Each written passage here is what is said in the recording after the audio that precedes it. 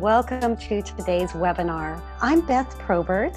I am an MPM patient, was diagnosed a few years ago with polycythemia vera, and I was so fortunate to find Patient Power and really learn more about how I could be an advocate and have better results with my disease. Today's webinar is where are we headed with the treatment of acute myeloid leukemia? What can patients look forward to the coming year? This is a Patient Empowerment Network program produced by Patient Power. And I'd like to thank our sponsors. As always, our sponsors have no editorial control over the content.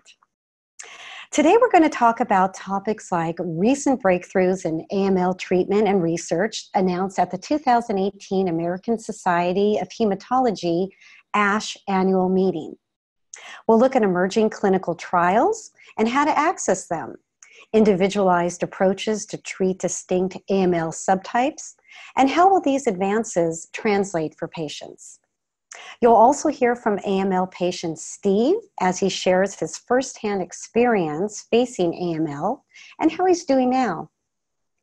We will also answer viewer questions, and if you have a question, and please keep in mind we can't get real specific with these questions, so try to keep them general, really geared more towards information and questions.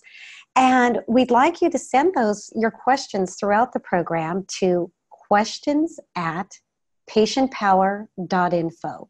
I'm going to repeat that one more time, questions@patientpower.info. We will try to answer all questions that come through, and if we can't get to all of them, we will certainly address them through future webinars. Now, I'd love to introduce you to today's guest. Our first guest is Dr. Naval Daver, Associate Professor, Department of Leukemia at the University of Texas, MD Anderson Cancer Center. Welcome, Dr. Daver. I'm so glad you can join us today. Hello, thank you for having me. Glad to join. And our next guest is Leah Zumita. And Leah provides clinical trial support at the Leukemia and Lymphoma Society. So Leah, thank you. I'm glad you can be here today. Thank you. I'm so happy to be here. And our next guest is our patient panelist, Steve Beekler, and he is an AML patient who's had a remarkable journey. Steve, welcome from Minnesota. Thank you. I'm happy to be here. Great. Well, Steve, we'd like to get started with you. I'd like for you to tell our viewers a little bit about your life with AML, and if you can include how did you get diagnosed? What was that like getting diagnosed, and how did you react? Who is your support team, and just what you've been through? So I'll turn it over to you now. Well, at age 64, I was living what I thought was a normal, healthy life. I had no symptoms. My primary care physician had been monitoring my white blood cell count for a couple of years because it was borderline low, but not too alarming. And then in the spring of 2016, it began to drop more precipitously. So he recommended I see a hematologist, and I went to do that. And the hematologist said I should probably have a bone marrow biopsy. And so I agreed to do that, sort of to humor them because I didn't feel sick. I didn't have any symptoms, didn't have any idea anything was wrong. It was a memorable week. The biopsy was on a Monday. On Tuesday, I swam my normal 50 laps. I did some shopping. I ate dinner out. Wednesday morning, I played in a weekly poker game with some retired guys. So life was normal until that phone call that came Wednesday afternoon, informing me I had acute myeloid leukemia and I had to get to a hospital right away. So the next day I checked into a hospital. The day after that, Friday, I started chemotherapy. So in 48 hours, I went from feeling perfectly healthy to a 24/7 chemotherapy drip. And they started me on the standard treatment that's been used, I think, for a very long time called 7+3 cytarabine and idarubicin to try and get the cancer into remission. And so I spent a week on those medications. And then I waited for the inevitable drop in my white blood cell count and my immune system. I was going to be very vulnerable to various kinds of infections. And, as predicted, I came down with colitis and an E. coli infection, body rash, and a bunch of other stuff they couldn't even identify. But the infectious disease doctors kind of stepped in and dealt with those issues one at a time. So I ended up spending 5.5 weeks in the hospital for my counts to recover. But the good news was 1 month after starting chemo, they did a bone marrow biopsy that found there was no residual leukemia. So the first goal had been reached at that point. I was in remission. Wow. Adding to the story, of course, the first night I spent in the hospital, my wife was with me and left late in the evening to go home. And as she arrived home, she had a stabbing pain in her right leg. The next morning, got up and could hardly get out of bed. Called 911. We brought her to my hospital in an ambulance through the ER, and it turned out she had a fractured femur. So I was on one floor of the hospital in the chemo ward, and she was on another floor of the hospital awaiting a subsequent surgery to repair her leg. And then she went off to a transitional care unit for rehab. So when I realized our house was going to be unoccupied for about a month, I started to write to our neighbors on email. And I found that was a really useful way to communicate. So I ended up, over the many months that followed, adding maybe 60 people to that email list and sending over 60 emails out over the course of a year and a half to keep people informed of what was going on. I subsequently realized, as I was writing for other people, that I was really using that writing to make sense of my own experience. I struggled to figure out what was going on and how I could capture it and how I could explain it to people. And it was useful to get their responses back, but it was useful for me. It was very therapeutic for me just to have that writing experience to make sense out of what was going on. After 5.5 weeks, I got permission to leave. I went home for a while. But I was awaiting the genetic testing of my cancer to figure out what the next round of treatment would be. Because I think people know with AML, there needs to be a second round of treatment. It can come back very fast and very ferociously. I was told that the genetic testing of my cancer would put me in either a low risk or a high risk category for recurrence. And that would point toward either chemotherapy if it was low risk and stem cell transplant if it was high risk. When the results finally came in, they said, well, you're kind of in an intermediate category.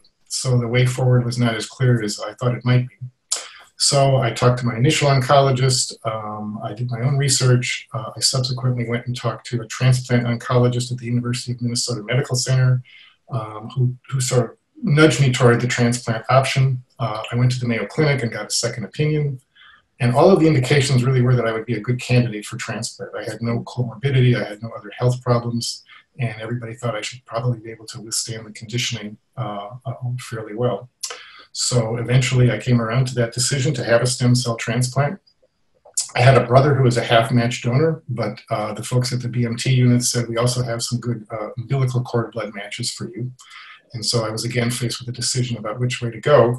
But it turned out they had a study. Don't they always have a study? I didn't be in, and I was randomly assigned to the cord blood donor option. So my brother was off the hook, and I ended up having a double cord blood stem cell transplant in October of 2016, about 4 or 5 months after I was initially diagnosed.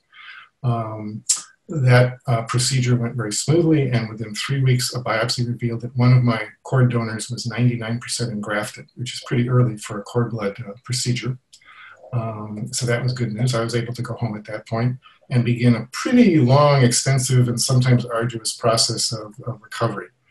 The first 100 days, they often have you come back to clinic daily for the first month or so to get blood tests, get platelets, get red blood cell transfusions, whatever it is that you need to keep you healthy.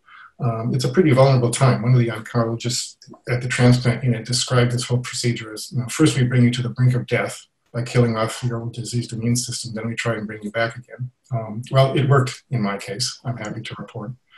So by early 2017, I was beginning to taper off my anti-rejection medication. That ended in April of that year. And then it was just a process of gradually getting more strength, getting better. And in my case, very fortunately, I avoided any trace of graft versus host disease. So that allowed me to have a pretty healthy recovery. 1 year after my transplant, of course, I had to go in and get my baby shots, my vaccinations and immunizations, because my previous immune system had been obliterated. And they only gave me the dead vaccines at that point because they reasoned I couldn't handle the live ones. So that happened at year 2. And that was recently completed about 2 months ago. Got the rest of my vaccines. The other good part of the story is, although there was a 60 to 70% chance of graft versus host disease, I never had any trace of that. I've since become very active in talking with other patients as a volunteer, doing some writing, becoming involved in the cancer community. And I've come to appreciate really how how fortunate my story was. I think the three big indicators were I got into remission on the first try. I've talked to a lot of patients who haven't been able to do that. My transplant engrafted within 3 weeks, which was a very solid early result, and a lot of patients don't have that kind of success. And I had no graft versus host disease. So that's about as good a story as you can have with AML, as I understand it. So obviously, I'm very, very grateful to have done that, and something like that gives me a lot of motivation to try and give something back. So I've been participating in various ways in the cancer community. So believe it or not, that's the short version.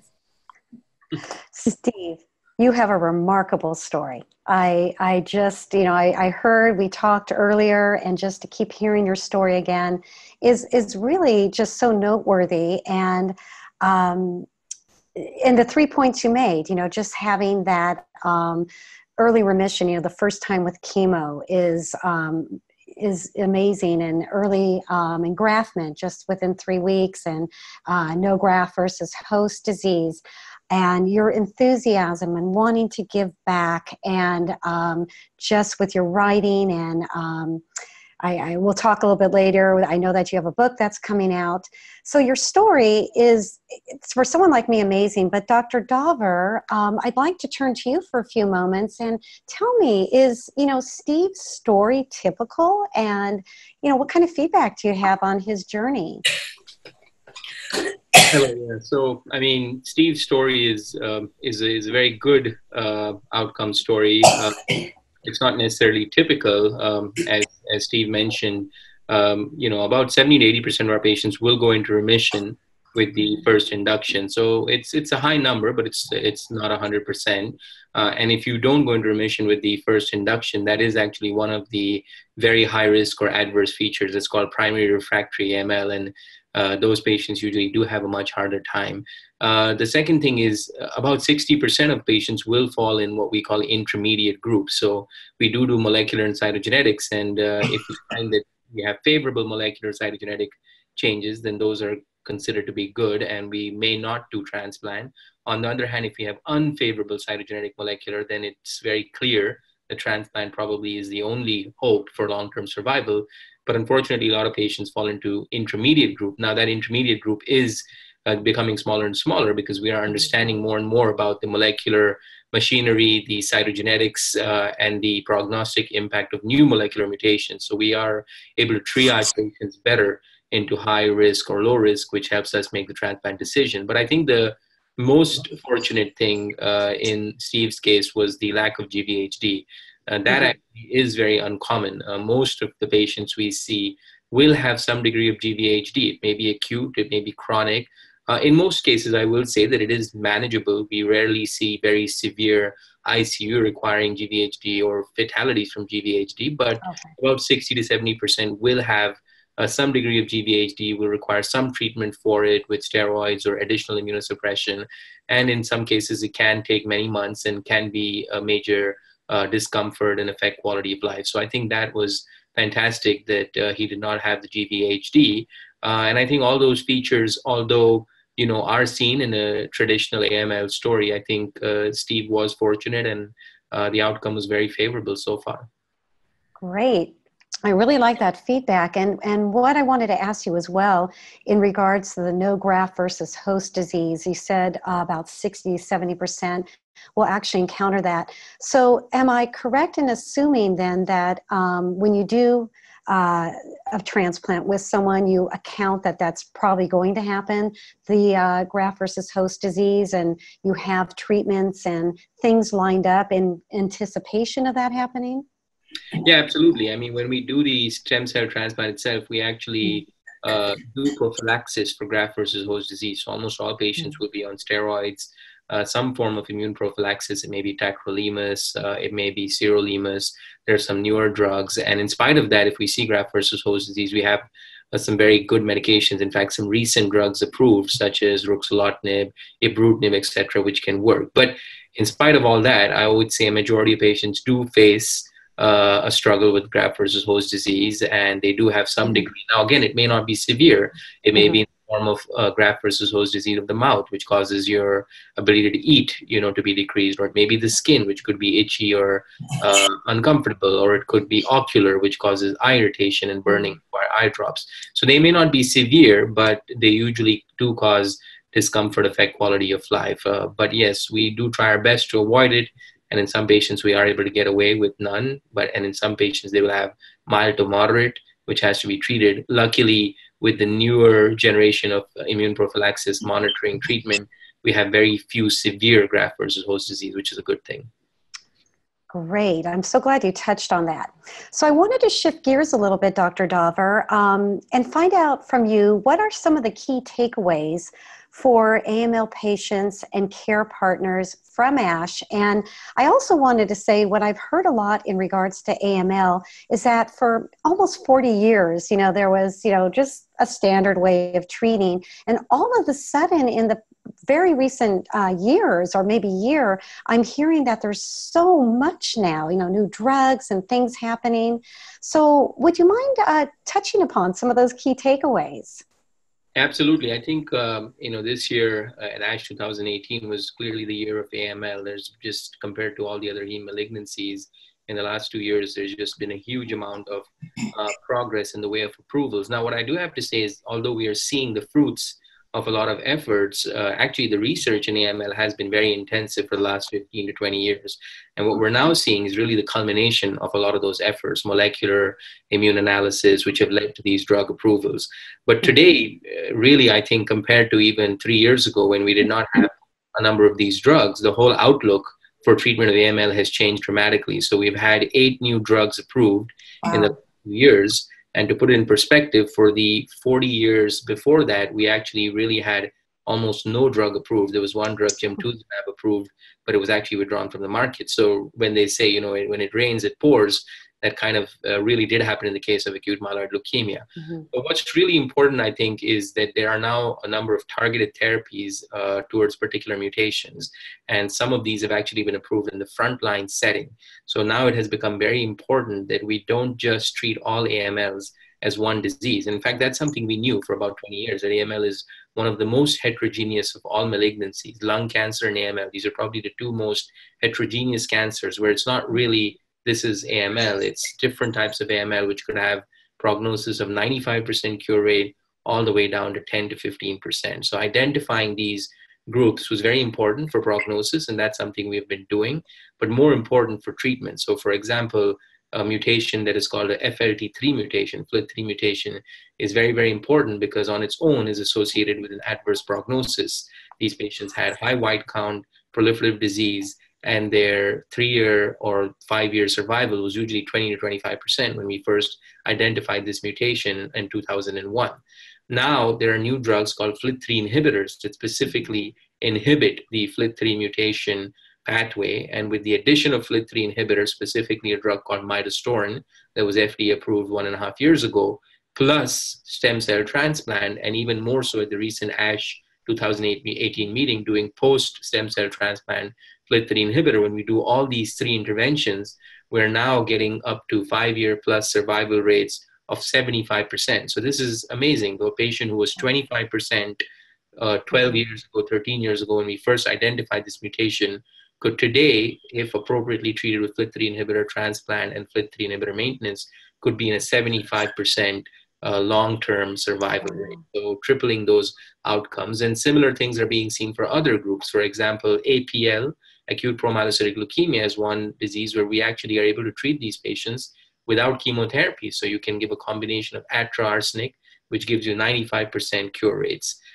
So the key now, and what I tell a lot of our community doctors, our fellows, other academicians, is it's not about just rushing into treatment, which has been the paradigm for 30, 40 years, but more important to identify specific molecular mutations or cytogenetic changes and choose the best treatment, because the impact of choosing the appropriate molecular or non-chemotherapy or antibody-based treatment is actually much more than quick therapy. And I think that message now is going out, and things are improving overall. Wow. And what I'm hearing are 2 things. 8 new drugs. However, those 8 drugs are specifically going to be used in regards to different mutations. And so my question to you is, it's very obvious that genetic testing for these mutations is a huge puzzle piece to this. And could you talk a little bit about that? You know, at what point can a patient get this genetic testing for the mutations? And if you could just speak to that, because it just sounds that is essential. Yeah, absolutely. I think that is probably the number one takeaway for both patients, caregivers, and physicians. So the genetic testing should be done for all new AMLs at the time of diagnosis. And there's a number of different labs across the country, commercial labs that are able to do this. Neogenomics, foundations, hematologics, you know, all of these are now insurance approved and covered. Some of the larger academic centers have their own molecular testing analysis. The most important thing is that we should usually wait for these results before rushing into therapy. And just to give an example, when we see a new AML at MD Anderson, we will rush their cytogenetics and molecular testing. We're looking for cytogenetics to rule in or rule out APL, acute promyelocytic leukemia, because this can be treated without chemotherapy with 95% cure rates. The other big group we're looking at is what we call core binding factor leukemia. These are a group of specific chromosome associated leukemias. And if you find those, then that is the group where the addition of an antibody treatment called gemtuzumab, ozogomycin, or Mylotarg, which is FDA approved, can improve the survival rates by almost 20%, which is a huge amount on top of chemo. So you don't want to miss identifying this core binding factor chromosomes. Then if we don't find one of these two, then we rush our molecular panel. We are fortunate we get the molecular results in 48 hours. That's one of the quickest in the country. There's a few other groups that are in the same range. But even in the commercial setting, I know for a fact that they're able to get these results in 6 to 7 days. So I think it is actually possible and feasible. And even on some of the large trials we've done across 100 plus centers, we were able to safely wait for those results. Two molecular results were most important looking for FLT3. If you find that mutation, we want to add the FLT3 inhibitor up front, and then IDH1, IDH2 mutation. And if you find those, we may consider on a trial basis adding IDH1, IDH2 mutations. And then if none of those mutations or chromosome groups are identified, then we would consider standard treatment. But even there, we have trials where we're adding new drugs, which have shown very high activity, like venetoclax or nivolumab or immune therapies, to standard chemo. So really, this is now personalized therapy. There's 5 clear subsets of AML that will have different treatment approaches, and addition of the appropriate agent could improve your survival and cure rates from anywhere from 10 to 30 or 40%. So I think this is quite important and dramatic. It's just amazing. And what I'm also picking up on, and what I've been told about AML, is that you need to move quick. This is once diagnosed, time is of the essence, and especially with the different subtypes. So we're talking about genetic testing, and I really was very interested in hearing how it works and how quick it could be turned around. But what would you say, we very often hear, and like in Steve's case, it was his doctor who referred him to a local hematologist and then eventually to a specialist. Sometimes we hear people, being rushed to the hospital or going to their local doctor, but time is of the essence in getting this genetic testing. What advice do you give patients who typically might go to a local doctor, how to move along in this process and how to advocate for that genetic testing? Do you have any feedback on that? Yeah, I think there's a fine balance, and then that's where it's hard to make a generalized recommendation across the board, because there are some AML patients that come to us who have a very high wine count, more than 100,000, for example, or they may have evidence of leukemia already infiltrating their liver or kidney with organ abnormalities and lab changes. And in those patients, we may have to start treatment very early. But those are the minority. I mean, we've published this, other groups have looked at this, those make up about 5 to 10%. So in the majority, it is actually a mindset change. And this is something we're doing a lot of education on as well, is that mindset of the sun should never set on AML, we have to treat right away, actually was true when you didn't have other effective therapies that could be added that could change your outcome from 25% to 75%. But today, in fact, I think it's much more important to select the appropriate treatment or the addition of the appropriate molecular immune therapy than rushing into treatment. And in fact, our group, as well as a number of other groups in the country, have published it. So what we recommend in general is if we get a new AML, we would admit those patients. I still think that this is an inpatient disease. We would monitor them closely. We send on the same day that we see them a molecular chromosome panel. We ask it to be rushed. And then usually we can get these results in 3 to 5 days. And I would wait to get those results, because based on those results, we may choose a FLT3 inhibitor, we may choose the antibody gemtuzumab, we may choose IDH therapy, we may choose atrarsenic. So I think for most patients, what you could do, of course, you have to be careful when you're discussing with physician. You don't want to push on them too much, but I think it's important to ask about molecular therapies, molecular trials, whether we could get the molecular information early and how we could incorporate that. I think the good thing is we're seeing that across the country, most of the physicians are uptaking this approach, and there is very intense education. But I still think it doesn't hurt to ask about it and make sure that that testing is being done, because I think it could make a huge difference in your outcome.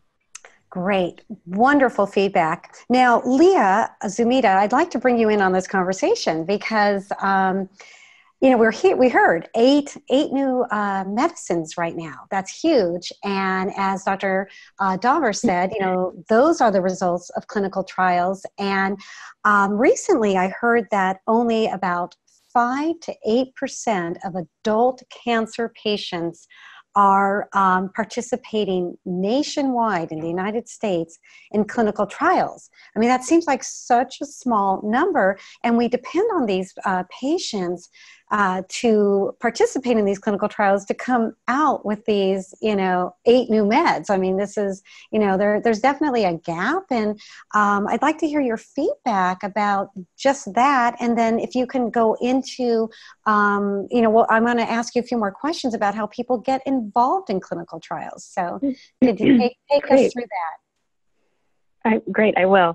So I have to echo Dr. Dauber's sentiments about the importance of the genomic testing as well. And really this new breakthrough in AML therapy is just a testament to the ongoing research. As he said, the research has been happening for 15, 20 years, and we're finally seeing the fruits of the labor. So it's encouraging. And that 5 to 8% is low, but there's room for improvement. And I think many different organizations have identified barriers to why these enrollment rates are so low.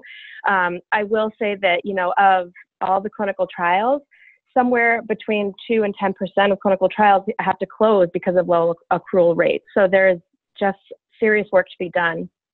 I think you could look at barriers in 2 different ways. There's patient barriers. There's just a lack of awareness that clinical trials exist for all stages of diseases. So many people believe that a clinical trial is only for those who have exhausted all other treatment options. And so that's actually not true. There's trials for every stage of disease, previously untreated, newly diagnosed, relapsed refractory, maintenance, and remission.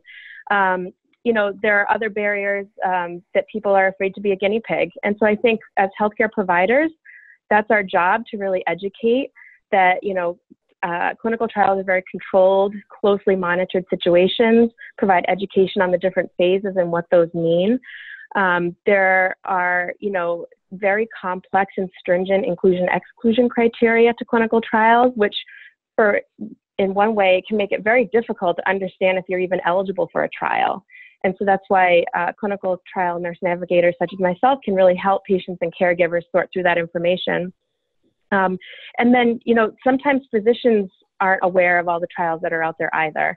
And that is not to slight practitioners, but again, it's just an overwhelming amount of information. It takes time to stay on top of all this research. It takes time to go through all this research and all the different protocols. And so, it's really important for patients and caregivers to have an advocate to try to identify what clinical trial is right for them. And so through the Leukemia and Lymphoma Society, you offer this service. And if I understand you correctly, so patients and their caregivers can reach out to your department and find out, what is there for me. What comes to mind also, I hear quite often, and I'll get Dr. Dauber's opinion on this as well in just a moment, but there seems to be roadblocks to people, not only, I don't want to be a guinea pig, and understanding that piece of it, but also are there some financial hurdles, geographic hurdles? I hear from patients quite often that I live so remotely, I'm in a rural area, how would I manage this? So could you give a little feedback about that? Sure. First, with regards to the financial barriers, another common myth is that a clinical trial is free, and unfortunately it's not. I would say that oftentimes whatever's being studied, either a new drug or a combination of drugs, that usually is covered by the sponsor of the trial, but the rest of the care needs to be billed to insurance. And then there's this third bucket of cost, which is the money it takes to get someone and their family members to and from all these appointments, prolonged hospital stays away from home. So those are significant financial barriers to participating in a clinical trial. There are resources out there to help navigate through some of these obstacles. And again, I would encourage people to contact Leukemia and Lymphoma Society. We can help steer you to those resources. With regards to the geographic barrier, it's correct. You know, a lot of these large academic medical centers are not in proximity to people in rural areas. And that is one key point of clinical trials that needs to be improved upon. And, you know, I think a great goal would be to get some of these later phase trials out into the community setting, where they may not require quite as intensive monitoring, but it can also be available to more patients and really diversify the patient populations. Great, really great feedback. And then Dr. Dover, I know that your center is very proactive with communicating clinical trials to patients. And could you just speak about that a little bit? I know it must be overwhelming. You know, you're doing your research, you're a clinician working with your patients, and to keep on top of every clinical trial. But again, I know that that's something you're very, very on top of. But could you give a little feedback about how you approach that? Yeah, I mean, I'm, as an AML expert, I would still say I'm not really aware of every AML trial in the country. It's not possible. There's 200-300, and they keep changing every week. So nobody really, you know, at a clinician level is going to be completely aware. Now, what we do know is the broad areas, you know, the targeted groups, the particular mutational groups of trials, the immune trials, and of course, what's looking most exciting, whether it's in phase 1, phase 2, or phase 3 development. I, you know, completely echo the sentiments. I think 100% our effort should be to get patients on trial. And at MD Anderson, we have 180 trials in leukemia alone, of which about 70 or 80 are in AML. And of course, this is on the higher end of the spectrum. But the focus is really to enroll people on trial. And I think what patients often, and I hear this almost every day in clinic, is that they're concerned because when you say a trial, they are thinking experimentation. I think there's a big difference in experimentation and clinical investigation. So our effort is always to offer trials that give you standard of therapy plus something. And in fact, whenever we're treating a frontline patient, no leukemia expert, you know, least of all in a very large academic center, is going to randomize a patient to something other than standard of care. But what we do want to see is, can we improve the standard of care? And that's how all these new drugs got approved. So we were doing these trials with FLT3 inhibitors added to chemotherapy for almost 10 or 11 years, some of the large centers in the country. Similarly with IDH inhibitors or gemtuzumab. And I have many patients who 7, 8, 9 years ago were able to go on these trials many, many years before the FLT3 inhibitors were approved and get those benefits. So the way we like to put it is to try to get you tomorrow's therapy today. So you're going to get access approximately 4 to 5 years before a drug is approved. And almost always you will get the standard treatment plus something. So you're not going to get less, you're going to get more. Now, of course, all of the additions may not work, but the chance is that at least you'll get the benefit of standard agent plus something. And a lot of times when we explain that, then patients, of course, say, well, sure, I would like the trial, you know, rather than just standard of care. The other thing is with the cost, although it's true that, you know, the drugs may not all be free, at least you may get some or part, or in some cases, all the drugs free. So at least there is some incentive there, because a lot of times people say, well, insurance covers it, but the cost of a lot of drugs is astronomical. And even if you're paying just 5% for an average AML drug targeted therapy, which is somewhere between 15 to 20,000, that 5% can be 1,000 to 1,500 a month. So a lot of times what I see for my patients is when they go on our trials, FLT3 inhibitors, IDH inhibitors, and even the fact that they're not paying their copay often offsets their cost of coming to MD Anderson or coming to Dana-Farber or Sloan Kettering, whatever it may be. So I really think that one should definitely, talk to Leukemia Lymphoma Society, other major organizations, so that they can find out what trials are there. And many times patients say, well, I don't think there's a trial for me, or their local physician may not be aware. And I can guarantee you almost 99 to 100% of the times, there will be not just one, but many, many trials that are available to you. So I think that little bit of effort, emails, phone calls can go a long way.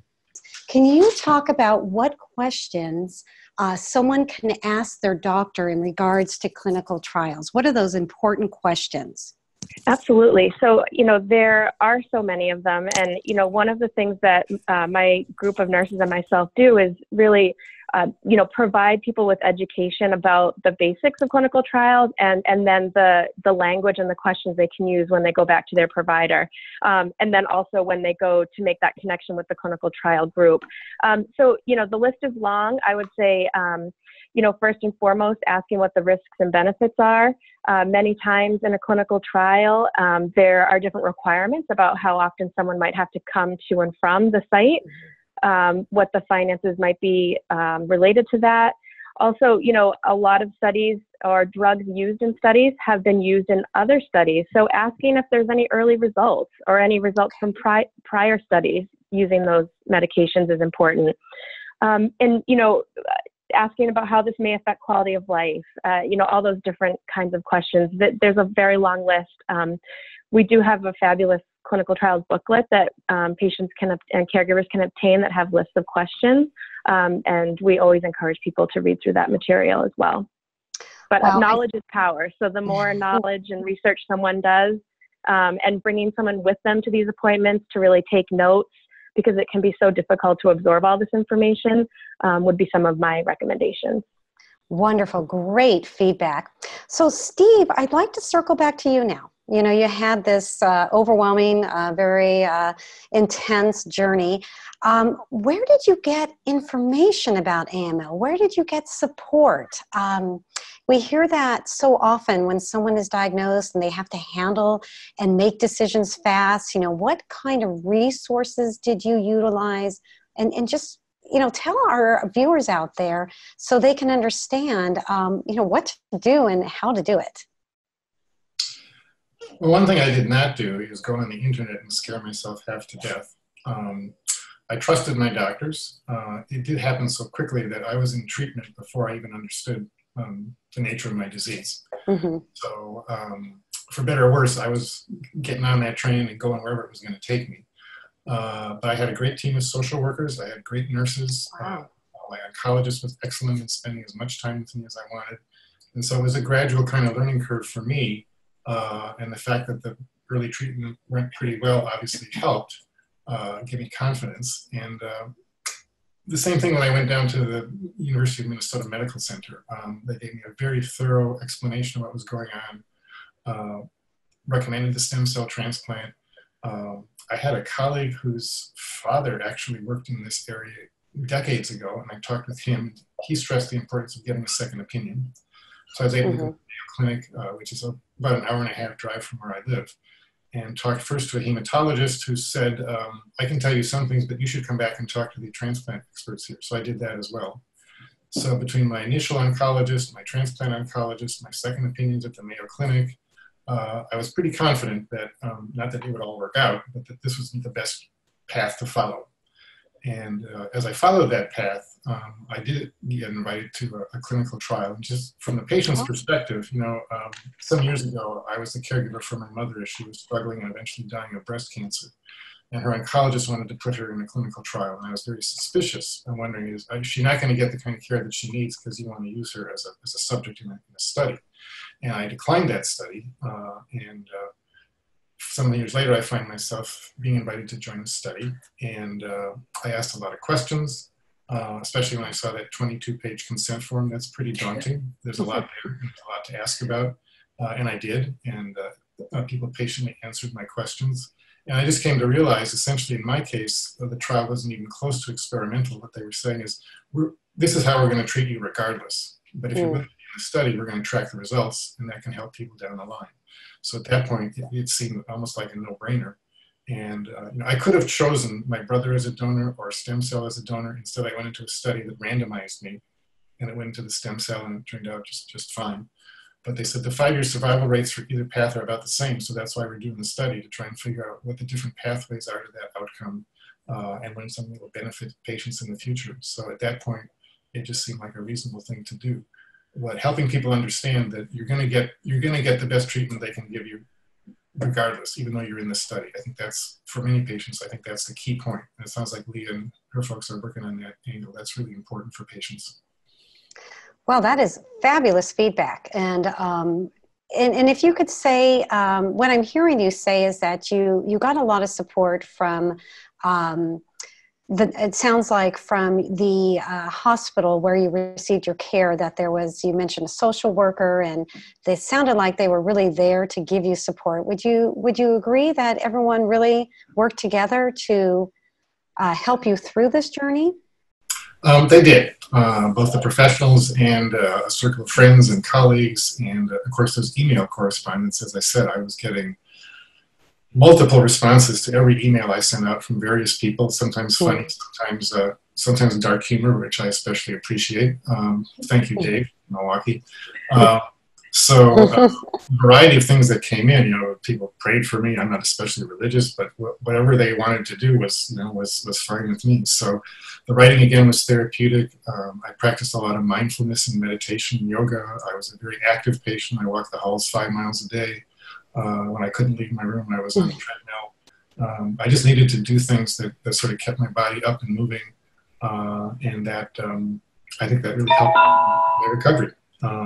I had nurses tell me at one point I was doing better than any other patient at that stage in treatment. I'm not bragging about it, but I think, again, initial good reactions made it easy to get in this upward spiral. I exercised, I ate as well as I could. I've seen patients have a bad time and they're kind of in a downward spiral, and it's really hard to reverse that. If you don't feel good enough to eat, if you don't feel good enough to exercise, it's really hard to get out of that box. And so anything you can do, or anything nurses and social workers can do to help patients be proactive, be as active as possible, ask lots of questions, and in whatever fashion suits their needs, try and tell your story, whether it's Caring Bridge or emails or verbal recording of what's going on.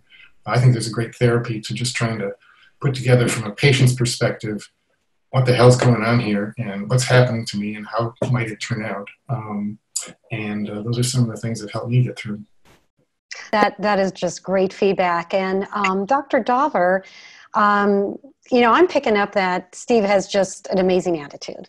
And what kind of feedback do you give about that? These people are, these patients, these wonderful people, their lives have been turned upside down. They're, as you tell us, it's just very quickly, they're living one life and now another.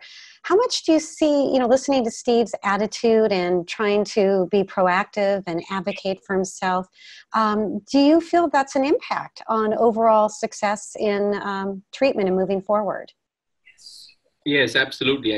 I think that, the attitude plays a major role, but I think, a few things that Steve said are very important. One is that, he did seek out second opinions.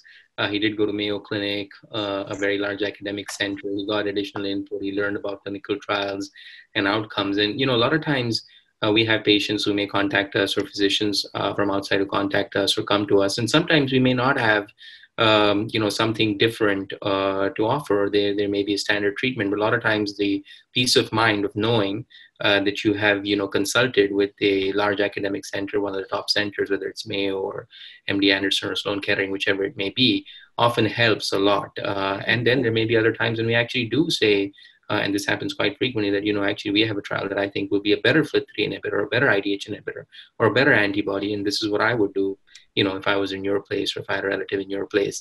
So I think that's helps your peace of mind and your, mental framework. And the second thing is, and that's not something we can control, is how you do to the initial treatment. If you have good responses, if you tolerate it well, then of course we do see that those patients are always more optimistic, have a better, mental framework. It helps.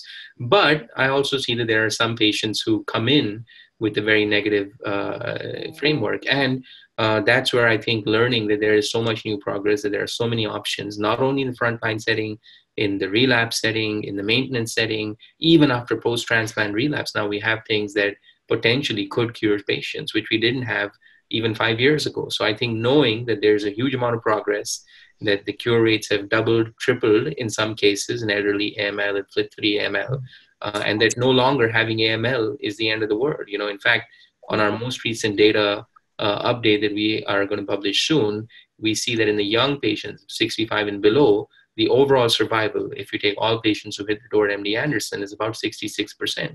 So 23 patients actually had a long-term cure, and people are shocked when they, even physicians I know of in the ICU and ER settings, don't realize this fact. In the elderly AML, it's tougher, but we're going from 10% to almost 45, 50% cure rates in patients 65 plus. So I think once people hear these numbers, they completely change their mind and are much more optimistic. But getting that information across to patients, to caregivers, to make them do the referral or make them consider treatment, I think is the first big hurdle that we have to kind of overcome. Wow, and that is just very right on target. So I'd like to shift gears a little bit. We do have a few questions we have time for. And Dr. Davar, the first question I'd like to get your feedback on, and forgive me with the pronunciation of the actual medication, I'll try my best. So this question comes in: what is the role of venetoclax, if any, in treating AML? And when might that be FDA approved, from what you might know about this? Well, so the venetoclax is probably one of the most exciting drugs in AML, especially in elderly AML.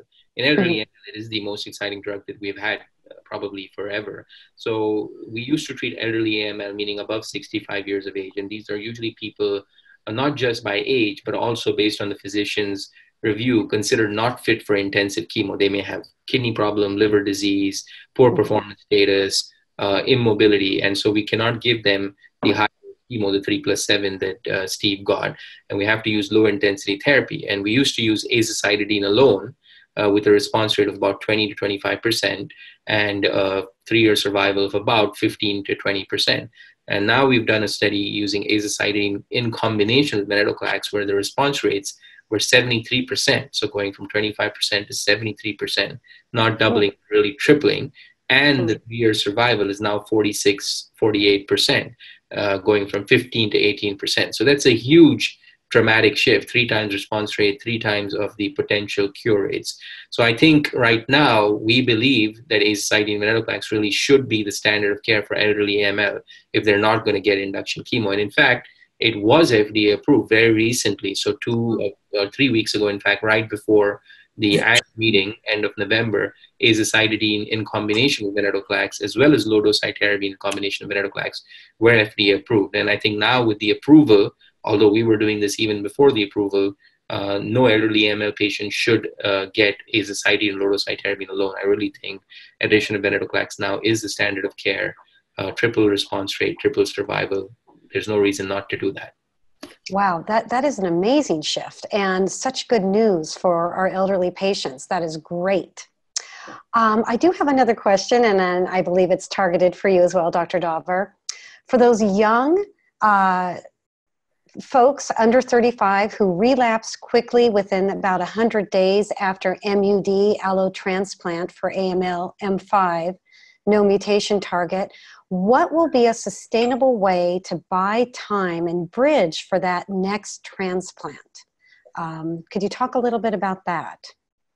So that's a very tough scenario. If relapsing post-transplant itself is a very high-risk feature. It basically indicates the disease is aggressive and may not respond to further chemotherapy or transplant. But relapsing early post-transplant, which we usually consider within 100 or 120 days, is actually quite an adverse feature. So for those patients, I think the best chance is if we can find a targetable mutation. So we will be looking for FLT3 or IDH1, IDH2 mutations. If we find those, then I think then we do have some chance with either a FLT3 inhibitor alone, or more likely in a FLT3 inhibitor in combination with low intensity therapy. And there's a number of these agents either approved, but I would actually go for a trial where we're combining either FLT3 inhibitors or IDH1, IDH2 inhibitors with other exciting agents like azacitidine, venetoclax.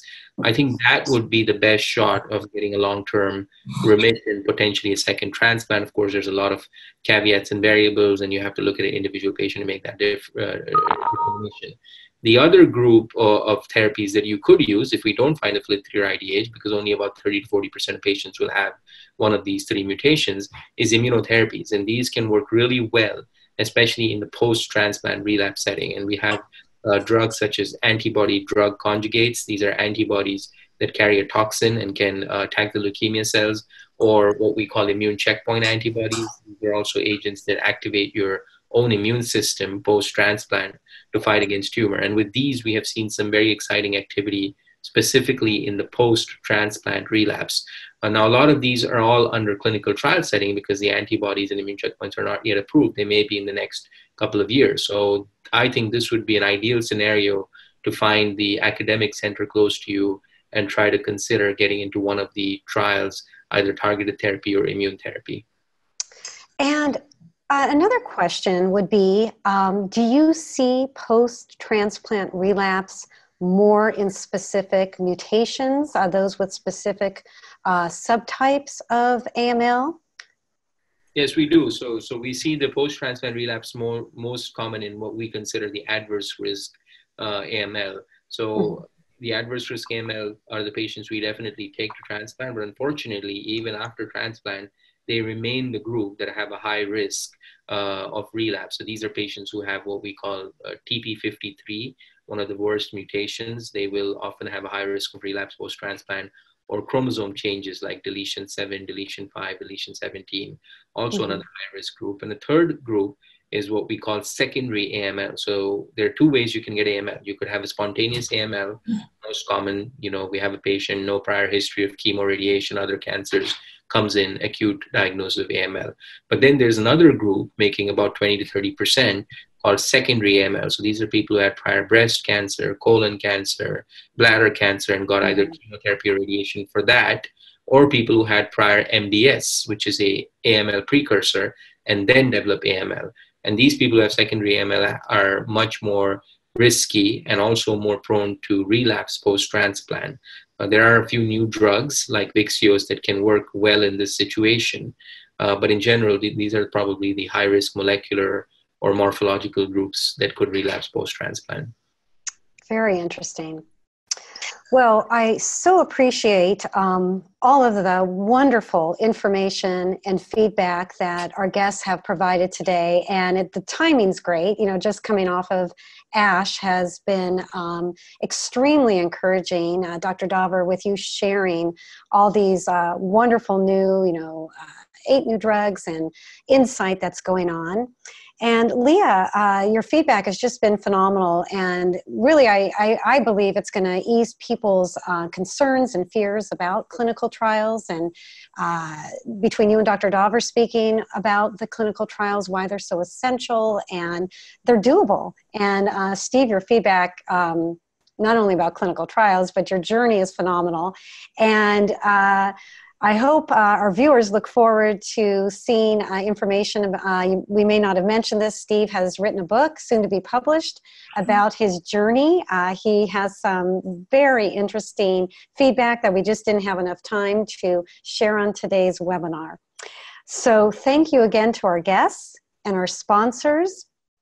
And a replay will be completed soon, and you'll receive it via your email. So our audience, please look forward to that. And remember, be your own advocate. Thank you.